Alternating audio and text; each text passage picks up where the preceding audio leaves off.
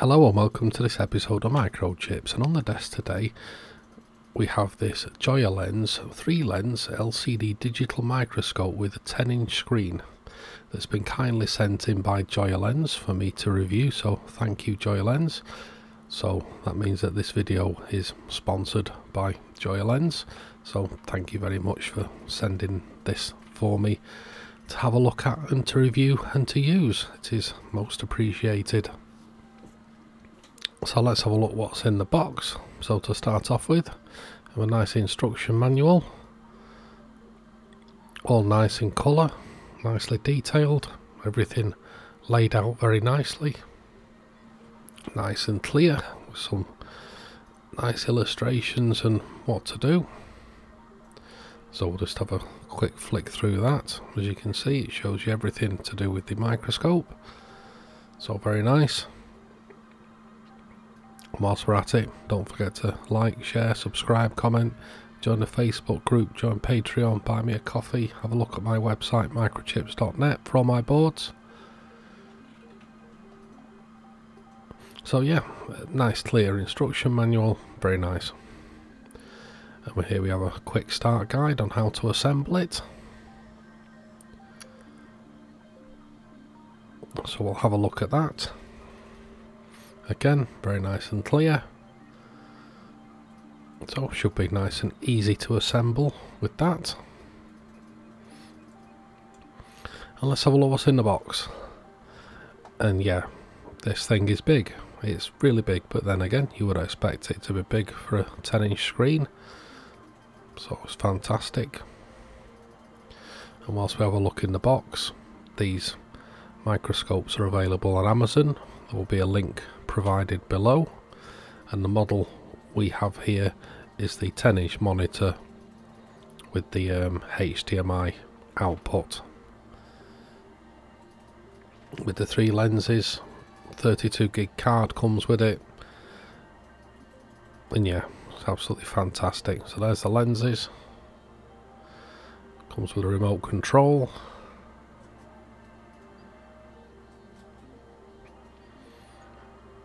Remote control takes a couple of AAA batteries, so no problem with that.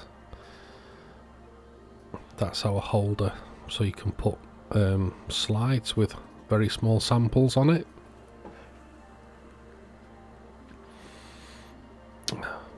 Mini HDMI to normal HDMI,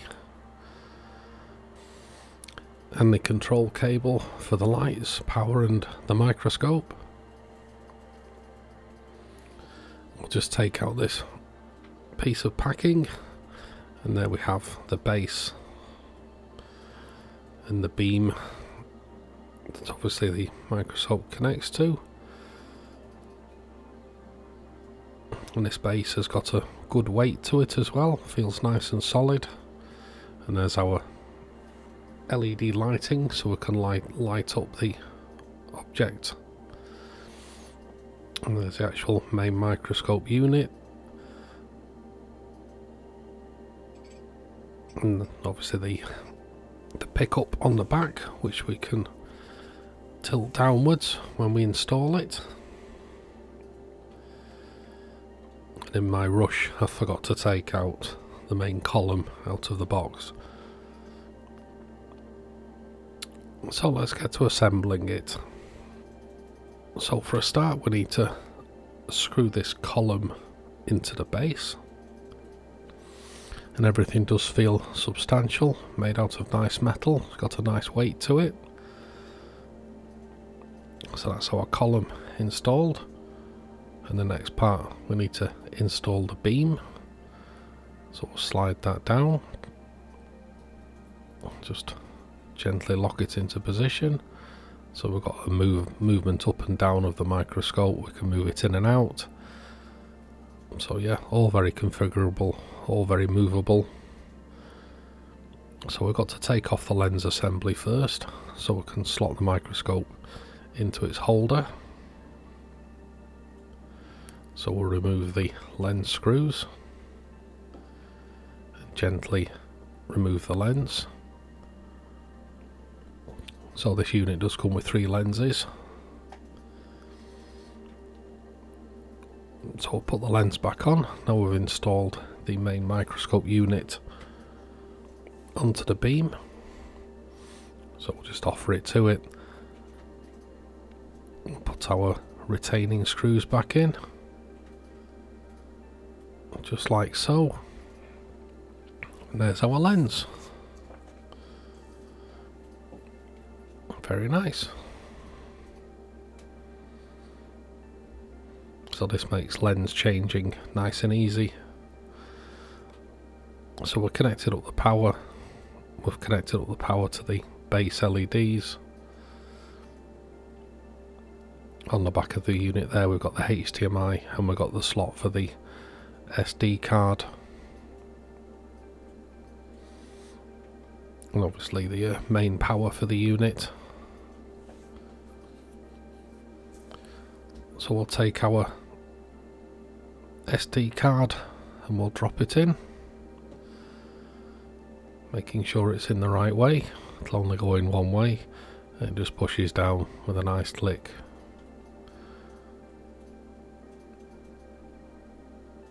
Just like so. We'll pop some batteries into the remote control.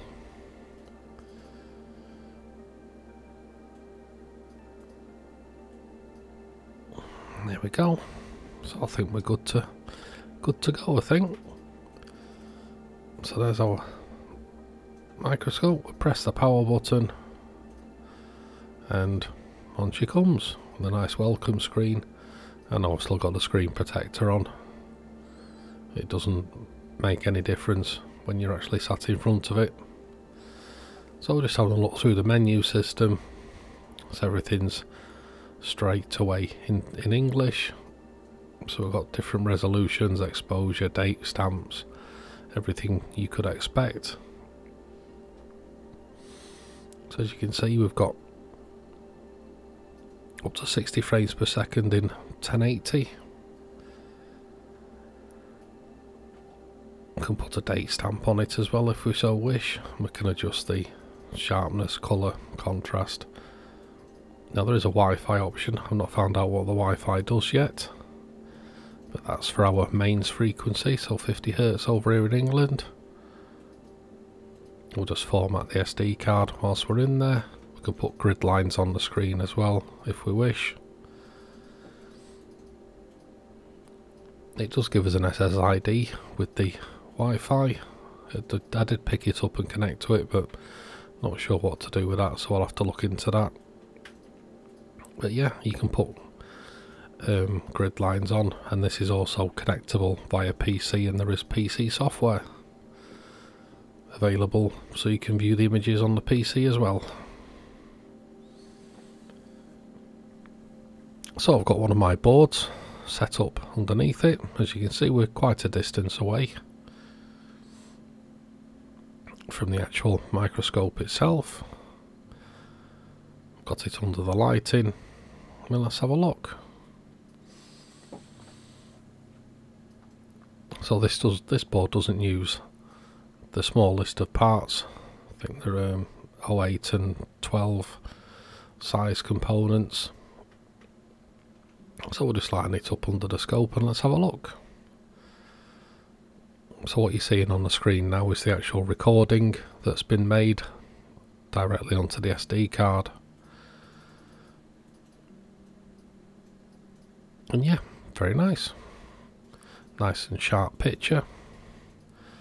And the picture on the monitor screen as well is absolutely crystal clear, nice and sharp, nice and bright. If I take a picture of it whilst I'm recording, it doesn't do it any justice. You need to see it to appreciate how sharp and clear the picture is on the microscope screen itself. So these parts we're looking at here are the 0603 size. So these are actually 10k resistors. Back to the other board that uses the 08. And that's actually a 5V regulator.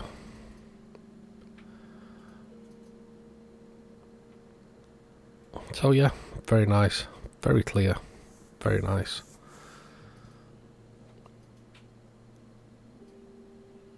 So those red components you just saw then, they were surface mount 4148 diodes. I think those are 1206 sized 10Ks. So what we're going to do is we're just going to have a quick play with the buttons. So there's our brightness, and we've also switched it into black and white as well. And there is a colour inversion as well, which we'll look at in a moment. So I'm just using the digital zoom now.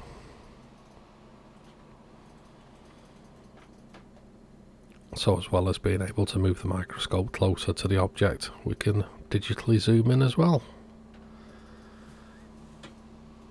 So back to the 0603 parts, and we've moved the microscope closer now. Back to the 5V regulator, and still very clear using this general purpose lens.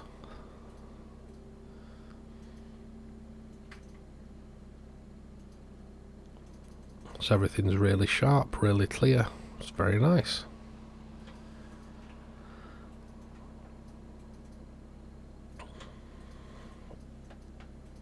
Okay, that's good. That's very good. Okay, let's move it even closer.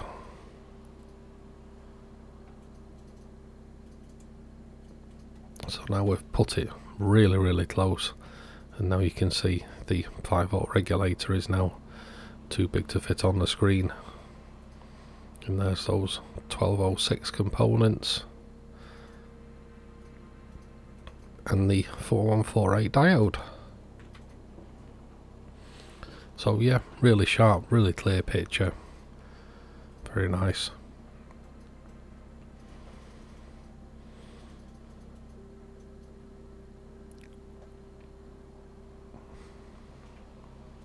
So yeah, it's really good detail. Very impressed. So there's back onto the 0603 part that we started off with. And there's a picture of it actually on the screen itself. Like I say, videoing the screen doesn't do it any justice. So we're going to change the lens now, because in the pack of things we got with the microscope, we got some slides with some samples on it. So we're going to have a look at these and see how much magnification this microscope really can do. So we've got some spring clips which we can attach to this light box. So we unplug the power from the back of the stand, plug it into this light box, and it illuminates the slide from the rear. So we've got these slide samples. So this one is labelled Pine Stem. So as you can see, we're really close up against the object now. So this is the actual object. So we're going to go in a little bit more with a digital zoom.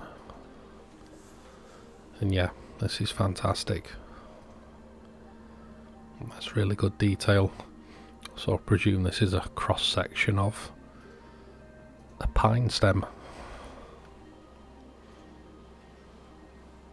But this is just a tiny little speck on that slide, so yeah, this thing's got some really good magnification on it when you change the lens out.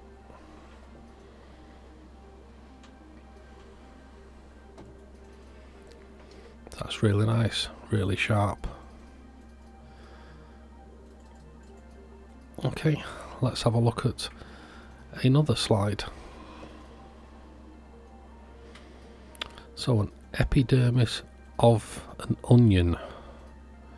As you can see, it's just a tiny little piece on the slide.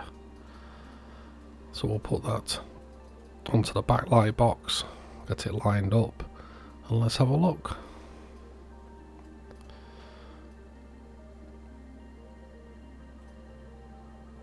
So I presume this is just the, maybe the skin of the onion or something. Okay, on to the next one. So we've got a honeybee wing. Hopefully not breeding honeybees just for this, but who knows. Let's have a look.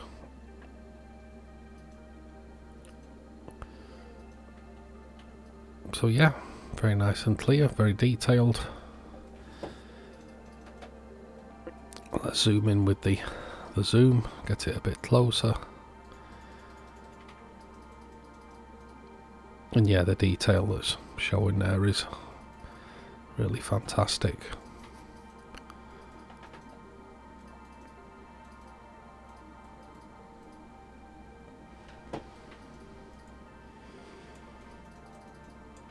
So yeah, very good. You can even see the small hairs on the wing, and the like a serrated on the edge. Okay, on to the next one. I'm not even going to try and say that. I'm not actually sure what that is. Let's pop it in and have a look. So is this some form of bug or something, or?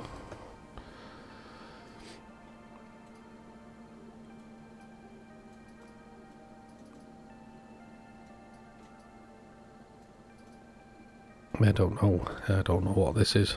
Maybe I'll Google it and try and find out.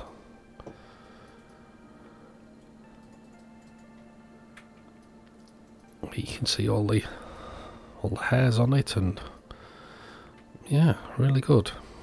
Okay, on to the next one. Honeybee worker leg. Okay, let's have a look at this.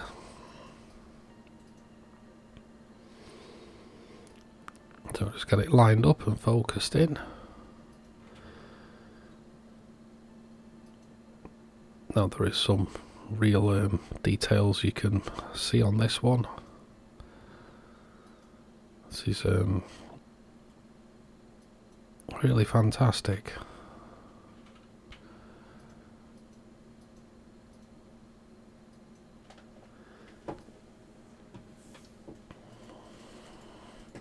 So we'll just zoom in a bit more with the digital zoom.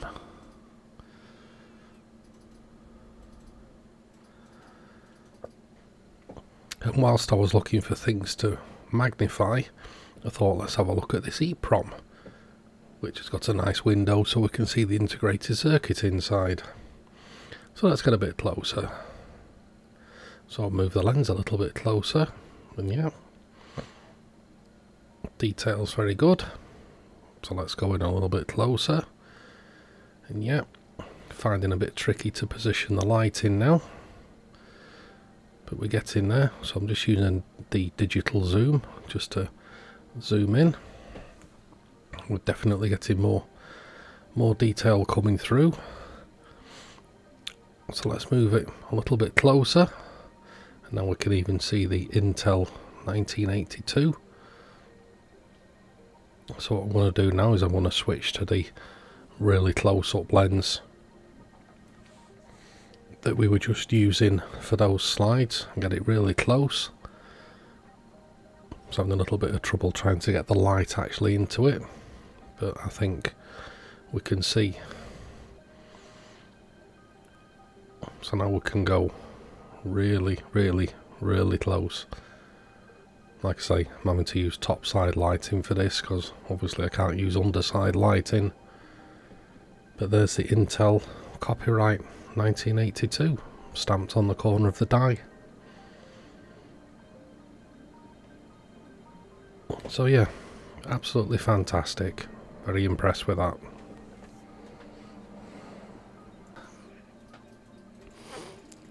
So let's have a look at it with some electrical components, which I'll probably be using it for. So I've got a scrap board here.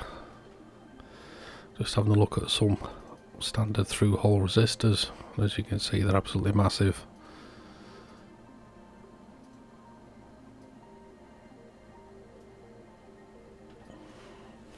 We'll just turn the board over. Have a look at the print side, and there's a nice close-up of a nice cut track. Isn't that beautiful?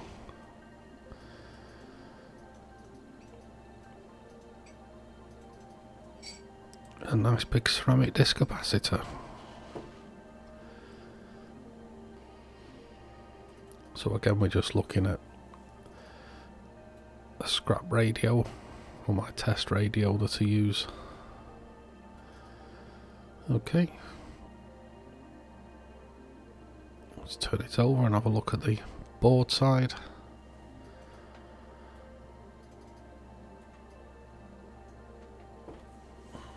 Well, yeah, fantastic, nice and clear. So I should think as I use this microscope more, I will find out more of its features. So back onto the scrap board again.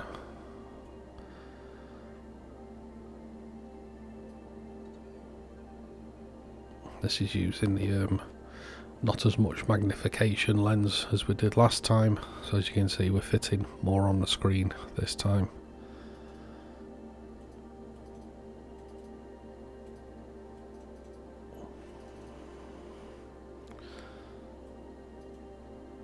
Just adjust the light slightly, stop a bit of shadowing I was getting.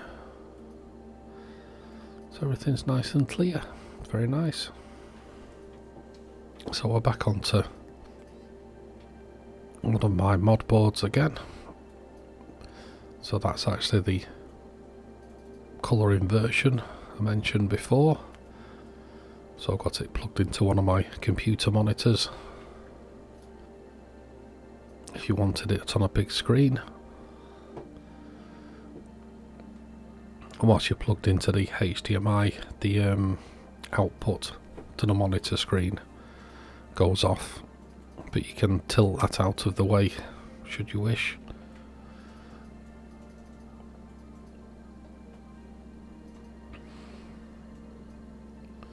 So very nice clear output. Let's have a look at some specifications there. You see there, 1080 60 frames a second and Ultra HD at 24 frames a second, and it even comes with a bug box, so you can get a bug and put it in and view it under the microscope. I was actually wondering what that box was originally. But yeah, that's what comes with it. Very nice. So yeah, am I impressed with this microscope? Most definitely. Will I be using it? Yes, of course I will. It's going to make a fine addition to my repair area. There's times I've been wanting a microscope whilst I've been doing jobs, and this is now great. Okay, just have a quick measure of the screen. So corner to corner, actual viewable area, just about 9.5 inches. So yeah, it's good.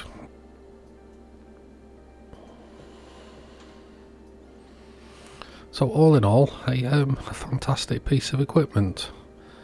I really am impressed with it. So if you're interested in one of these microscopes, the links are down below for the Amazon listings for them. There's 3 types of microscope on offer. There's a 7-inch, a 10-inch and a 10-inch with the HDMI output, and this one is the 10-inch with the HDMI output. So again, thank you JOYALENS for sponsoring this video and sending me this microscope to review. And don't forget to like, share, subscribe, comment, join the Facebook group, join Patreon, buy me a coffee, have a look at my website. Thanks for watching. We'll see you in the next video.